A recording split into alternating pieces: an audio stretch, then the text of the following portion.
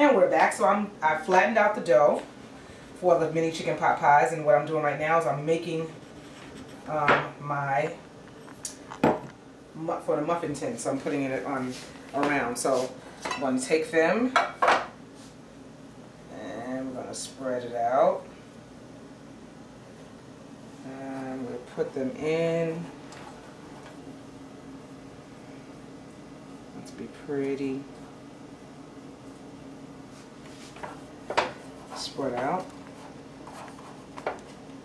And it'll come up on the sides.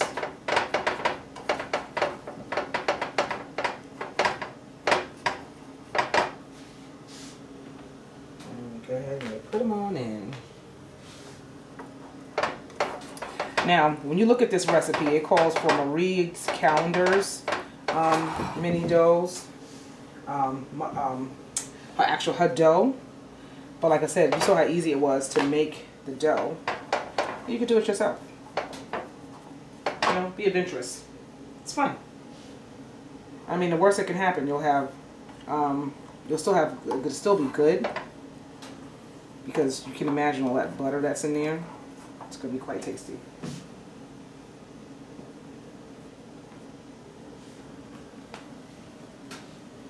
So lifting these up and putting them in. And it's like, so you have a cakey base, and the top will be crusted over. And actually I'll put like little tops on it if there's enough dough left. And then you take the rest of the dough, and let's see. Now, I may just end it like that, but I'll see. And see, already the dough is starting to get a little misty on me. Make sure this is all floured out.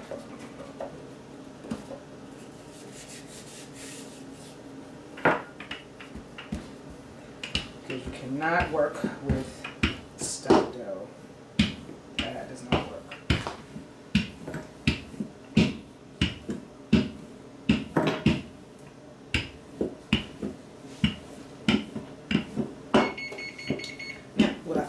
To do is, because these are a little larger, I'm going to make 6, and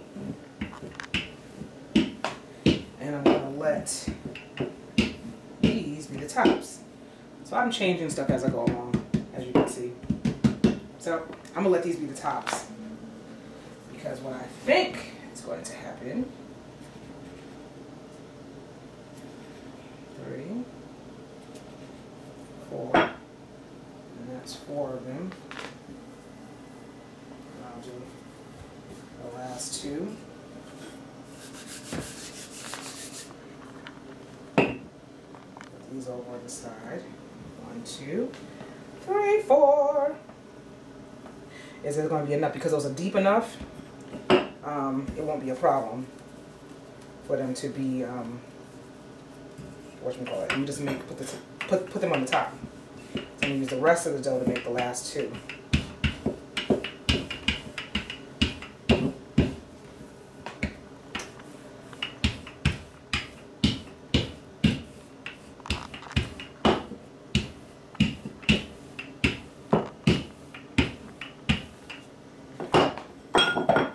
I use a regular little holding tin that I had.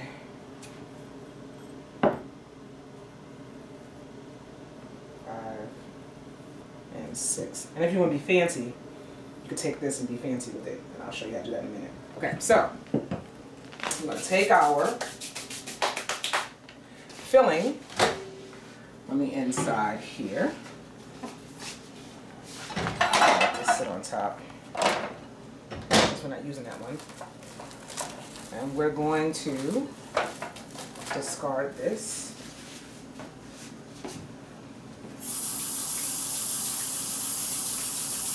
Take our spoon that we used earlier, rinse it off. And we're going to fill it. We're going to stir this up to get all the ingredients goody and woody.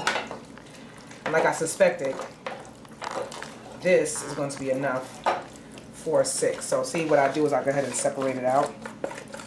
And I know it's going to be 1, 2, 3. And we're just going to fill it up there. And these are a little larger, so they're going to be just right. So we're going to fill these bad boys up.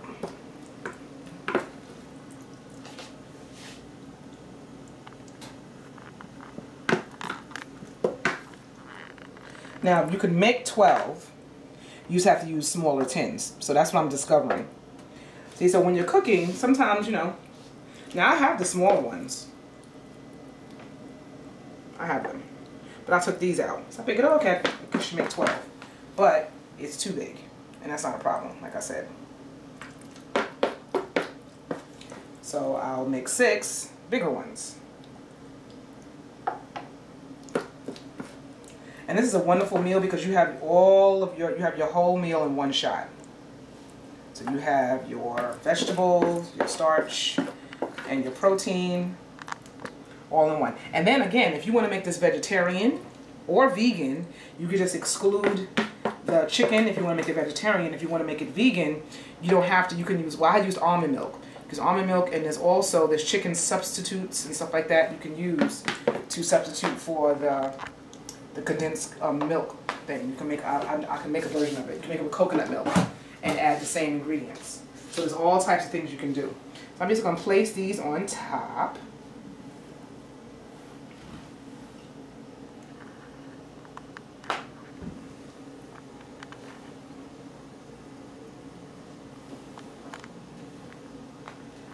And these should bubble up pretty nice.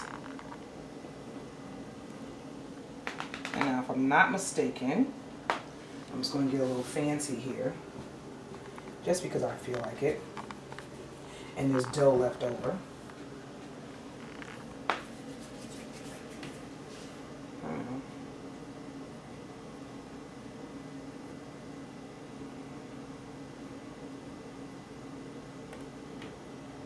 Just put a little design on it, just to be fancy. You don't want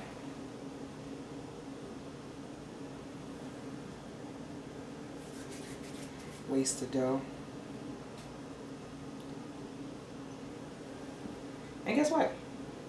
That bottom line is, it's dough and bread. And so what's going to end up happening is just going to cook out, and that's it. That's what's going to happen.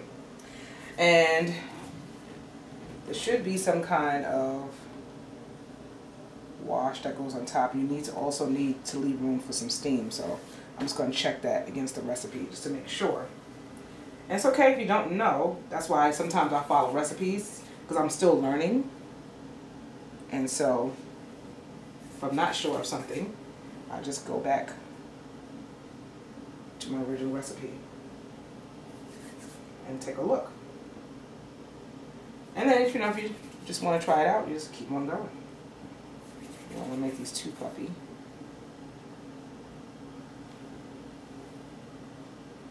Again, one thing when you're doing dough like this is you have to work with it quickly, because it starts to melt and you don't want the butter to go away from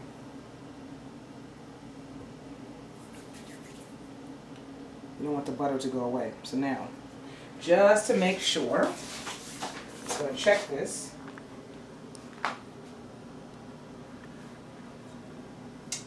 And we'll cut a 12 circle, which I did, 4 rounds. Yep, I did it right. That's all I do. Okay, all right. So I'm just gonna take these and place them in the oven and cook them for like 25 minutes. And when we come back, we're gonna see what it looks like. All right, see you later.